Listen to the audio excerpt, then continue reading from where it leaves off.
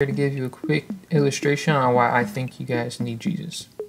So, here's you, and day to day you fill your joy up with something. I don't care what it is. It could be video games or anything, but pretty soon that stuff starts just leaking out, and and then you're empty again. You gotta fill yourself back up, and it's just this vicious cycle.